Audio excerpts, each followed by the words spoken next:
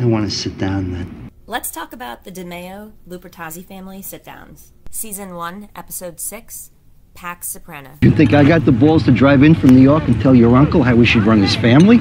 As far as 2% of his action, that's up to you to settle. Because after all, that affects Tony as much as Hesh. I'd say 1.5 on the shy business and 300 on the back tax. 250. In Pax Soprana, after Livia manipulates and convinces Junior to tax Hesh, Hesh isn't happy and expresses his concerns to Tony. So Tony goes and talks to Johnny Sack about having a sit-down with Junior to resolve this. But there's a caveat. This arrangement is made without Junior knowing that Hesh went and spoke to Tony about this, because that could undermine Junior and make it look like Junior is not really the one who's in charge, when Tony had previously agreed with Junior that Junior could have the top spot. Of course, Johnny Sack knows all of this, but for Junior, ignorance is bliss here, I guess. Season 4, Episode 4, The Wait. I want you to sanction the hit on Ralph Cifaretto. He violated my wife's honor. Ralph slept with Jenny? We have a sit-down after Polly tells Johnny Sack that Ralph Cifaretto told a joke about Johnny's wife, Ginny. Let's just say it was the joke heard round the world. Or, at the very least, North Jersey. It's not important. Let's just agree it was unkind. If you weren't there, how do you know it's true? I'm not at liberty to say. You tell me who told you about it. We'll bring him in here. He corroborates what you're saying. I'll give you Ralph on a platter. As we know, Johnny Sack doesn't give up Polly's name, although eventually, Tony figures that it was Polly. Ralph Cifaretto's the only one who knows how to handle the Esplanade? Put Pat Corvo in there. There are millions of dollars at stake. Again with the money? Yeah, again with the money. It's settled, John. So either name a price or get the fuck over it. Season 4, Episode 11, Calling All Cars. So after Polly tells Johnny Sack about the HUD scam, the Lupertazzi family is once again not happy. Feeling highs in the avenue thing.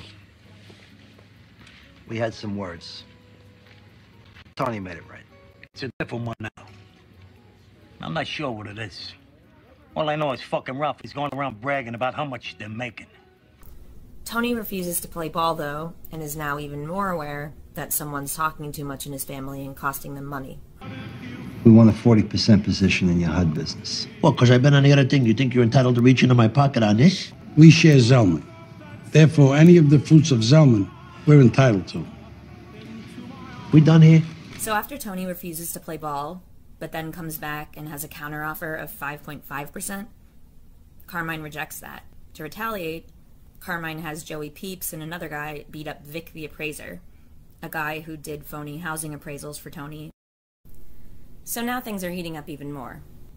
So Tony decides to go to Miami to talk to Carmine's son, Carmine Lupertazzi Jr., known as Little Carmine. Tony figures that if anyone would have the ear of his dad, it would be his son. Season 4, Episode 12, Eloise. So what is it? What's the offer? 40% of the HUD take across the board starting now. 40. I thought little Carmine said he was going to take care of this. He did. That's why the concession. We were at 40 a week ago.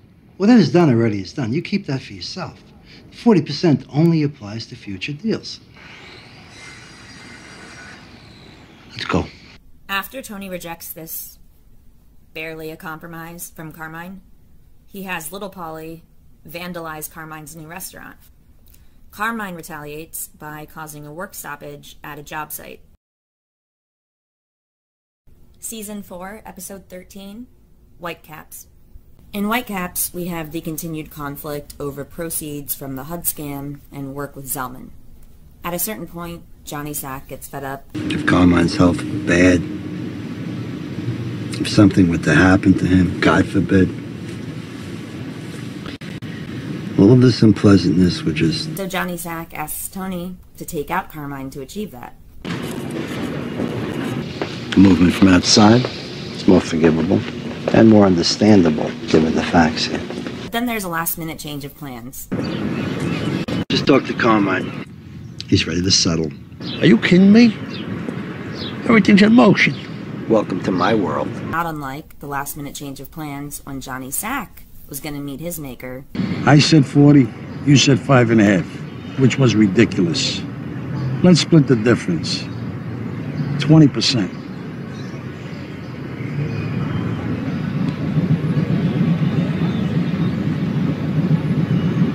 15. You know what? In the interest of putting this shit to bed, that's what it's going to take. 15. My son was a big help in all this. I want you always to remember that. Even after I'm gone. But I'm not going no place. Healthy as a fucking rhino, this guy. I suppose Carmine may have jinxed himself here, as we know that he passes away from a stroke not too long after, at the beginning of Season 5, which leads us to our next sit-downs. Season 5, Episode 3, Where's Johnny? How about this humidity? Lorraine, Angelo, and Lorraine's partner Jason meet with Tony and Junior to discuss the ongoing debacle between the different camps in the Lupertazzi family. The one thought I had, in the interest of harmony, maybe there could be a power-sharing situation. This is also another varsity athlete moment. There's a situation in our family that's gotten out of hand with John and little Carmine. He's telling me to kick up direct to him. Problem is, Carmine never named a successor. There's a lot of potential for bloodshed. Potential? They almost killed us. Jason, men are talking here. You have any ideas? What are you asking him for? He never even had the makings of a varsity athlete. Your point being what, Junior? 3 bosses, a triumvirate thing, like Caesar. Little Carmine, Johnny, and you. This way you're not such a big target for the feds. 3 of the other families have this kind of arrangement. What's this, the fucking UN now? It's a shame then you can't find a way to work things out. Give me a piece of bread, huh? Someone talks a little too much. In this case, Christopher Moltisanti. Have you thought about this? Maybe you let him keep Lorraine, and you take a bigger piece of his Florida shit, the clubs. If I wanted to worry about Florida, I would move to fucking Miami. You know, it wasn't long ago I remember you used to wait in the car. And as far as I'm concerned, you should still be there. Season 5, Episode 12, Long-Term Parking. Phil's brother Billy has just been killed by Tony Blundetto. Tony B goes rogue, becomes his own little army of one, after he finds out that Phil and Billy Leotardo killed Angelo directly. Anybody ever die in your arms? A family member, somebody you love? No. Well, give it time. See if I can't make that happen for you. Hey, what do you want, John? What do you want me to say? I want your cousin on a fucking spit. I don't know where he is. Fine. Maybe one of your other relatives, then. What, I gotta stand here being threatened now? Hi, Chrissy. All right. No. You either deliver that prick to my door, or I will rain a shitstorm down on you and your family like you have never fucking seen. We're done here. Season 6, Episode 12, Kaisha. Carmine didn't want to call this a sit-down. He preferred to call it a meeting of minds. But it was a sit-down. For whatever reason, certain incidents have expired lately that, in addition to being dangerous, could have an adverse impact on our respective bottom lines. The man was a fucking disgrace. But before he came out of the closet, he worked for me. And he put a lot of money in my pocket. And yours, too. Talk about earners. How about Fat Dom Gamiello? What about him? He's MIA. A lot of people are concerned for his well-being. Plus, coincidence would have it, he was last seen in New Jersey. So was the Hindenburg. Maybe you want to look into that, too. This infighting's costing money. I'm willing to move forward. Let the past be bygones. Wipe the slate clean. The no-shows, the wire room.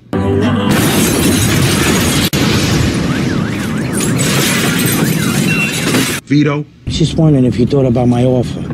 Put it all behind us. Yeah. Your brother Billy, whatever happened there. All right, then. Whatever happened there? The shooting. Whatever happened there? God rest his soul, man. Come on. Season 6, Episode 19, The Second Coming. There's another DiMeo Lupertazzi sit-down. This time, it's over asbestos dumping. Asbestos. I thought about your offer. What do you say to 15%, plus we forget about the balance, what you owe me on the vitamin truck? First off, it wasn't an offer. It's my position, 25%. I come here in good faith. I make a reasonable counter. Which I considered and rejected. This is business, Anthony. Yeah, I know. But I'm talking to you here on a human level. There's a limit, Phil. Feelings make things financially unfeasible. Charles Schwab over here. Keep in mind this takes place just after the episode in which Tony kills Christopher, and this is also the episode where AJ is hospitalized for a suicide attempt. Though that doesn't happen until a little later on in the episode. But I think it's safe to say that Tony is not at his best right now, mentally. He might even be a little desperate, which is perhaps why he brings up the human level. You want compromise? How's this? 20 years in the can. I wanted manicotti. I compromised. I ate grilled cheese off the radiator instead. Season 6, Episode 21, Made in America. The final sit-down. What I'm thinking, you'd supply a neutral location, guarantee everybody's safety. I could do that. There's been quite a lot of bloodshed. Bobby Bacalieri is shot and killed. Silvio Dante is shot and is in a coma. But before Sil was shot, he killed Bert Gervasi. So a man by the name of George arranges a sit-down. Anybody want a water? No, nah. We started it. We got a dead Guman in Queens and our old Ukrainian father. John Sacramone, my friend. I'm sorry to say was an insecure guy. And he created a constant tension within his own family which spilled over. Go ahead, Carmine. George was good enough to broker this meeting for us. You're just gonna sit there? It didn't have to be this way. We agree. It's gone too far. I got my word. We'll back off. Supposedly, by the end of it, things are resolved. Butchie says he agrees. It's gone too far. They have his word. He'll back off. Tony wants a location on Phil. Butchie says he can't go there.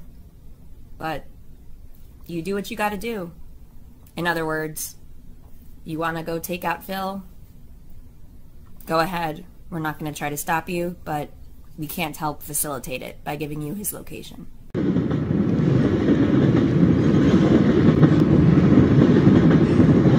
One more thing. You hit my brother-in-law. So? This is my sister we're talking about. She's got to see something out of this. We'll come up with a number.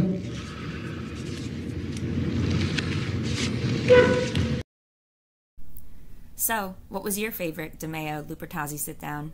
I'd love to hear. Thanks for watching.